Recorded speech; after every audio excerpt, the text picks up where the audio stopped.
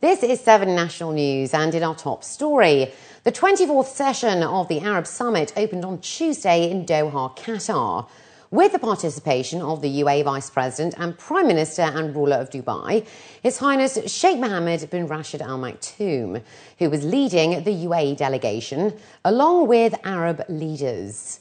The chairmanship this year was passed from the summit in Iraq to Qatar, headed by the country's Emir Sheikh Hamad bin Khalifa Al Thani. On the sidelines of the summit, the UAE Vice President met the head of the Syrian National Coalition, Ahmed Muaz al-Khatib, with the attendance of the UAE Foreign Minister, His Highness Sheikh Abdullah bin Zayed Al Nahyan. Sheikh Mohammed discussed with the opposition leader the means of supporting the Syrian National Coalition for the aspirations of the Syrian people. His Highness stressed that the UAE, under the wise leadership of the UAE President, His Highness Sheikh Khalifa bin Zayed Al Nahyan, supports the Syrian cause and stands behind the Syrian people, as the UAE calls on the opposition to unify their front. His Highness stressed that the UAE condemns all acts of violence in the country. During the meeting, Sheikh Mohammed also reiterated his country's full support to Syrian expatriates in the UAE, especially these during these hard times. Concluding his visit to Doha, Sheikh Mohammed then returned home after the first day of the summit on Tuesday evening. His Excellency Matt Al-Taya, the chairman of the board and executive director of the Road and Transport Authority, opened the forum for the MENA Centre for Transport Excellence today at the JW Marriott Marquee, which looks to boost public transport strategies in the MENA region.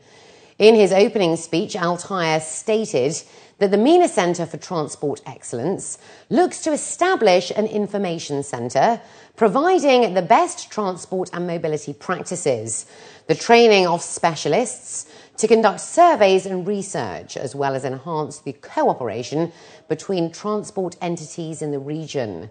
The 3-day forum will discuss a number of topics, including the importance of public transport, integrated systems for sustainability, and the role of public transport authorities and regulations. The RTA will also review its strategic transport plan, operation and maintenance of the Dubai Metro, as well as funding of public transport projects. Research is a major part in the MENA Center of Excellence. We're working hardly in that. We started by launching the first project, which is simply going to work and gathering the information and statistic about the public transport in the region, which is being done for the first time. The other important part is the cooperation that we will be doing with the academic sector, where we'll be working with them and developing some majors in public transport to encourage the student to start exploring a new field like public transport, start learning it, and definitely this will contribute to the overall knowledge of all. Engineer Abdul Aziz Malik, the chairman of the Higher Committee of the MENA Centre for Transport Excellence, stated that the key challenges for the MENA region are the planning and construction of public transport projects, the scarcity of data in supporting the planning process, a lack of qualified and sufficient human resources, and the low awareness on the impact of public transport in the community. He revealed that the share of public transport means ranges from 5 to 23% of the population for the MENA region. Cataracts are the leading cause of blindness worldwide, accounting for 47.9% across the globe.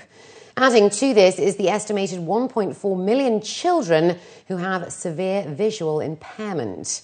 Noor Dubai said the support from various organisations has resulted in providing 6.2 million people worldwide with much needed eye care. Last year, they reached out to over 7,000 people in Yemen and treated more than 4,000 in Somalia. On the third day of Dihad, they signed new agreements with Dubai Islamic Bank and the Dubai Police. This year, Noor Dubai officials say they aim to further strengthen their collaboration with Dubai Police in its fight against preventable blindness. Among those present at the signing ceremony were His Excellency Essa Al Maidor, the Director General of the Dubai Health Authority, Lieutenant General Dahi Kalfan Tamim, the Chief of Dubai Police, and Dr. Manal Tayyam, the CEO of the Noor Dubai Foundation. As we know, more than 285 million people worldwide having this problem of blindness, and with this help we can minimize and reduce this suffering from a lot of families. You can imagine losing the sight. So I encourage everybody who really wants to be on board not to hesitate, and achievements are there. So I hope this will enhance also the activity that we are carrying and doing.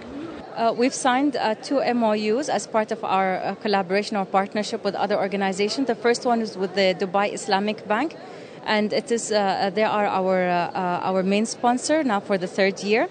And their contribution is to fund 4 eye camps for 2013 around the world. And with the Dubai Police, similar to last year's initiative that was in the prisons, this year they would like to expand and go abroad, and they will be sponsoring 2 of our eye camps as well. They say these initiatives and partnerships allow them to help those suffering and improve their way and quality of life. Noor Dubai successfully ran 8 eye camps in impoverished countries in Asia and Africa, as well as conducted campaigns across the UAE. A collaboration with the Dubai Police in 2012 also enabled them to screen 300 prison inmates across the UAE for the early detection and treatment of diabetic retinopathy, a condition that leads to blindness if left undiagnosed, which causes more than 4% of blindness worldwide. It's a disease that leads to blindness in diabetics. So what we did is that we identified all the diabetic inmates, and we managed to screen them for their control on blood sugar, for their eye diseases. The technology that we used was very new to this region. What we did is that we photographed the retina of their eyes, and then we through the software it was sent to the hospitals for the doctors to check. And then the inmates who needed further treatment were referred to the hospitals, and those who didn't were advised for a new photography after 3 months. At least 1,600 taxis in Sharjah will be converted to run on natural gas instead of petrol within the next 2 years. The Sharjah Transport Corporation have revealed that 800 cabs will be converted this year, with 800 more going green in 2014, as natural gas emits less emissions and is more efficient than petrol. The corporation plans to convert all cabs by 2015. Abdullah Al-Zari, the Director General of STC, was quoted as saying that they have reached an agreement with the 4 franchised taxi companies operating in the Emirates to change the colour of their cars for the initiative. Dubai is the 19th lowest risk city in the world, moving up from the 29th spot last year and the first in the Middle East for recruiting, employing and relocating staff. That's according to the latest report.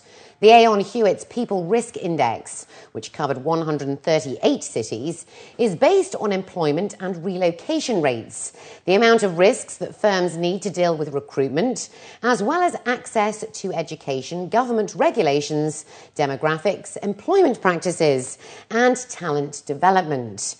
Dubai successfully came higher on the list than cities such as Miami at 21, Sydney at 26, Brussels at 27 and Paris at 36. The report stated that the main reason behind Dubai's high performance is its ability to recover fast when it comes to the effect on people risks. The social and political stability, as well as the high quality of life and talent availability in the UAE, also added to the city's performance. The lowest risk city in the world was found to be New York, and Damascus was the most high risk in the survey. And finally, looking to other news, one of the most highly anticipated events on Dubai's fashion calendar, the Grazia Style Awards welcomed the region's fashion elite at the JW Marriott Marquis Dubai on Tuesday night. The fashion crowd were out in force to honour those in the industry that have pushed the boundaries in fashion. The glamorous crowd boasted some of the most influential individuals on the region's fashion scene, ranging from emerging to established talent, as well as retailers and bloggers. Awards were handed out over 18 categories, from Best Regional Designer and Best Local Designer to Best Boutique, to name just a few. The Grazia Style Awards was set up 7 years ago, and every year it's just got bigger and bigger, and we've added more and more categories. It's basically a celebration of the local fashion industry as well as the international fashion industry. And yeah, just really celebrating style and showcasing the amazing talents we have here.